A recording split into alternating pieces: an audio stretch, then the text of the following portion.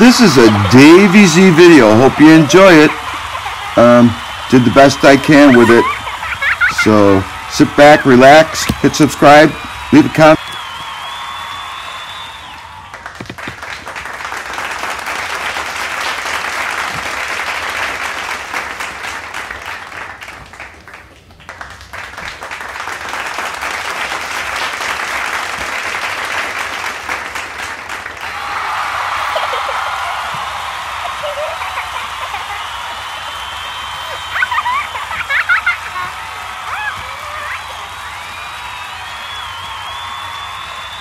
I don't need a plug, alright? No plug.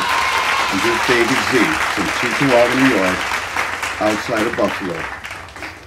I posted a video a little bit ago, and it was in regards to, I can't remember. Old age creeping in. Anyways, this video is how to survive in a band, a local band.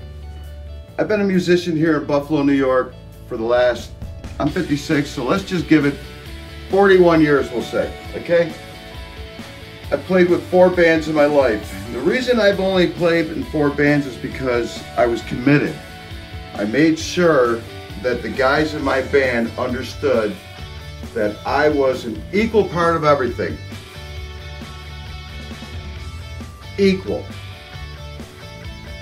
Equal. Okay? I see these freaking bands out there fighting.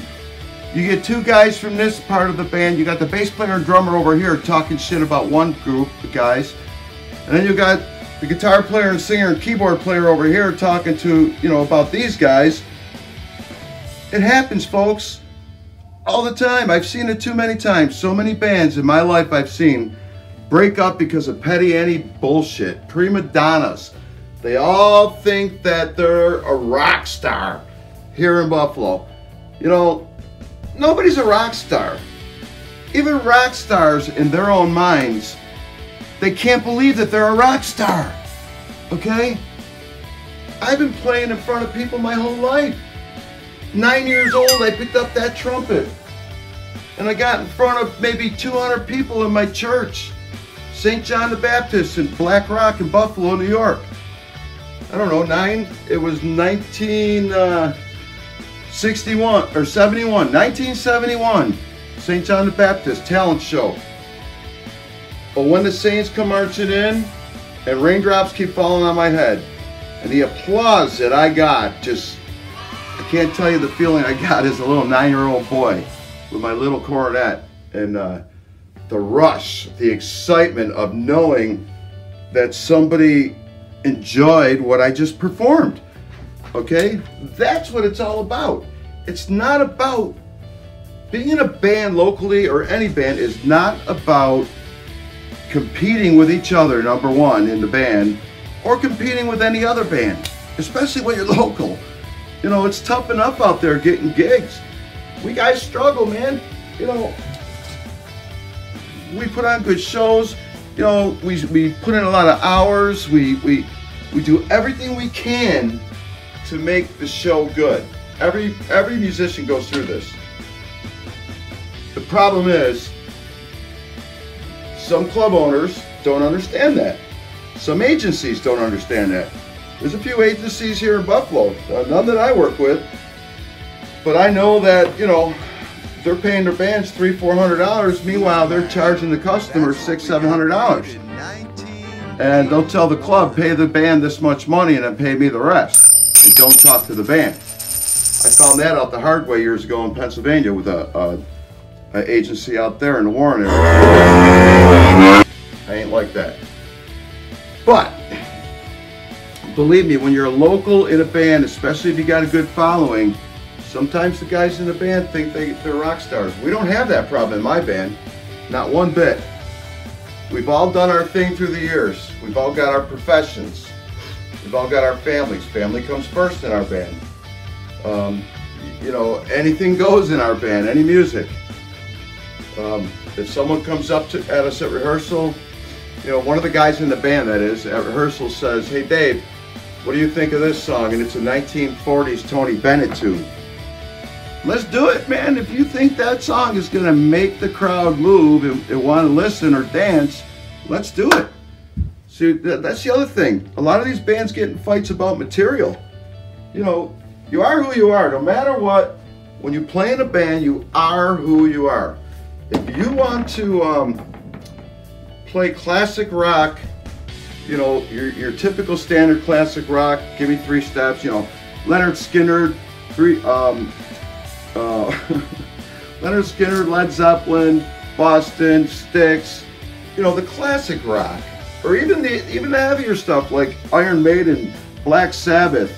You know, if you're gonna cover heavy acid rock, Deep Purple, for example, that driving shit, you know, you better expect to not have a dance crowd. You're not gonna fucking have it. It doesn't work that way. Them people that like that music are there to listen and watch. They want to see the visuals. They don't care about, you know, Brown Eyed Girl or Kryptonite. They want to hear their shit, man. You're there to make them happy, then you give them their shit. But good luck finding a club, besides 1, maybe 2 in Western New York, that's going to put you in there if you don't have at least 200 people following that kind of band. Ask that 80s hair band, ask 1980 something, any band like that. 2 great bands. They have a great following because they know what the hell they're doing, man. I know them guys. At least 1980 something. The drummer's a friend of mine, John. Or is he? Doing, da, da, da, da. That's their genre. That's their thing. They like that driving music. We've got about 5 to 10 minutes left. So with that driving music, you know, that gets people up and, you know, then you got your disco bands, you know, your pop party bands, you know, with the girls doing, you know what I mean, and the guys doing their Michael Jackson and their, you know, Bruno Mars and all that happy shit, you know. I mean, we could probably do that kind of music, but we're just too old, man. So we stick to the classic danceable stuff. We do the Beatles. We do Three Doors Down. We do Van Morrison. We do the Doors. We do Kool and the Gang. You know, we do Jethro Tull. We do Frank Sinatra. We do Satchmo. We do Casey and the Sunshine Band. We have a complete mix. We can go into a wedding and they want to hear disco music and dance material. We got you all night. Because between sets, we play that type of music they want. So we normally do 2 sets at weddings, give them a 2.5, 3-hour show. During our break, we provide them with that type of music they requested for the band. Through the PA system, either on an iPad, iPod, whatever you got. You know, and that makes the people happy. And then when we're performing, they're out there dancing.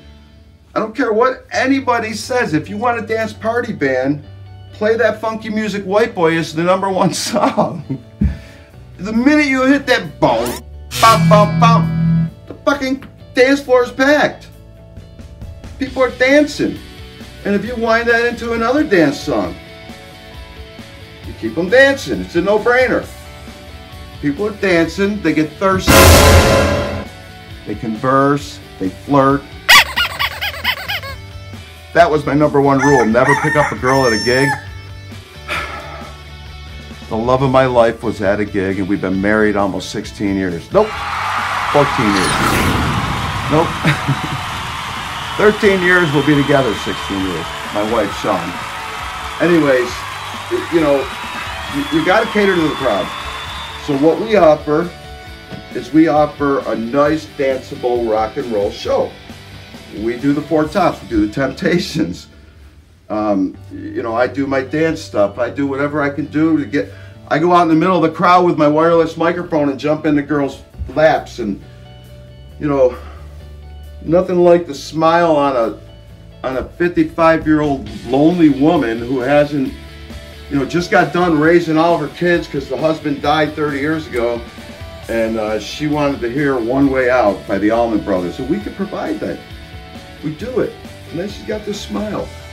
And then everybody's smiling for her. Before you know it, you got a packed dance floor. Did I say dance, packed dance floor?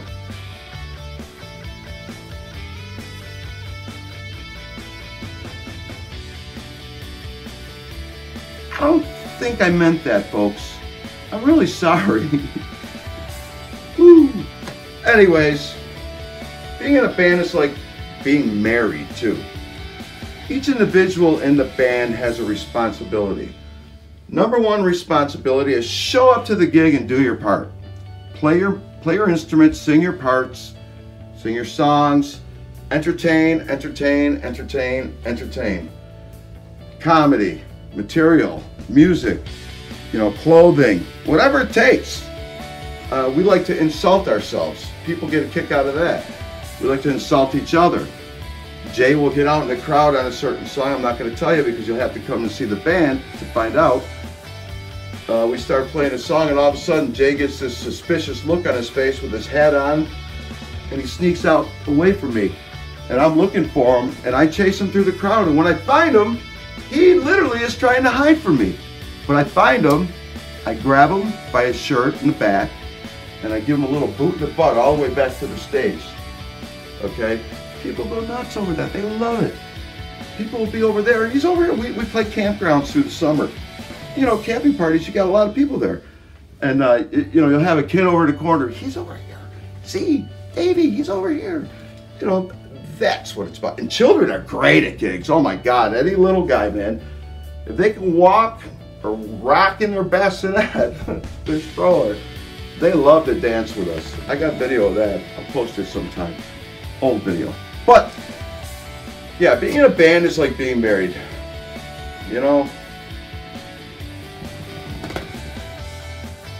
And if you love being married, and you're a musician, and you're good at being married, you can get along with your spouses and communicate, agree to disagree, rehearse. We have full band practice, we have vocal rehearsal, we have harmony rehearsals. Harmonies are my job. I teach the harmonies. Tommy and Jay find them on the frets. Bruce, our drummer, doesn't come to the harmony vocal or harmony rehearsals. Woo! Have another toke, baby Z. Holy shit! So what do you think of my picture up here, guys? Huh? What do you think? It's my YouTube channel. It's what you're watching right now. I need you to do me a favor. Please share this video with your friends. Tell everybody about this crazy guy in Buffalo on YouTube named Davey Z, who's a paramotor pilot newbie, got a trike out there. Gonna be flying that real soon. I'm a vocalist in a band. I'm 56. I got 4 grown kids and 8 grandchildren, 2 of whom are grown. Almost 20 and almost 18, believe it or not. Beautiful wife, beautiful family. I got a lot of shit coming up. I was raised by an alcoholic. My dad, best alcoholic I ever knew, his name was Virgil. You'll hear me use that name a lot. And my mom, Lori, she was the best mom anybody could ever ask for, the most loving. I still remember that feeling of her holding me when I was a baby and a little boy. God, I love you, Mom. I love you, Dad, and I love my sisters and my brother. So, and all my friends, big shout out to Dr. J, Tom Young, and Bruce Lamontia, my 3 bandmates. I love you guys. Thanks for hanging in there, and we got a good thing going, man. Midlife Crisis rocks. We pack houses. We got a lot of shows coming up this summer, so keep an eye out. Also, a big shout out to all the paramotor pilots out there that I've been watching your videos and learning from. There's a handful of you. You're all going to be mentioned in my video coming up soon. Actually, I have a trailer up on my channel here. It's about a song being released, a video, and the name of the song is Nobody's Got What Tucker's Got. You hear that? Nobody's got what Tucker's got, because he is one badass young man that flies paramotors very well, I must say. That's right. Tucker, you were the inspiration for me, and I know for a lot of other people. Kyle, second inspiration. Del Schwans, for you, and for you. My videos, bro, I watch yours religiously. Let me know.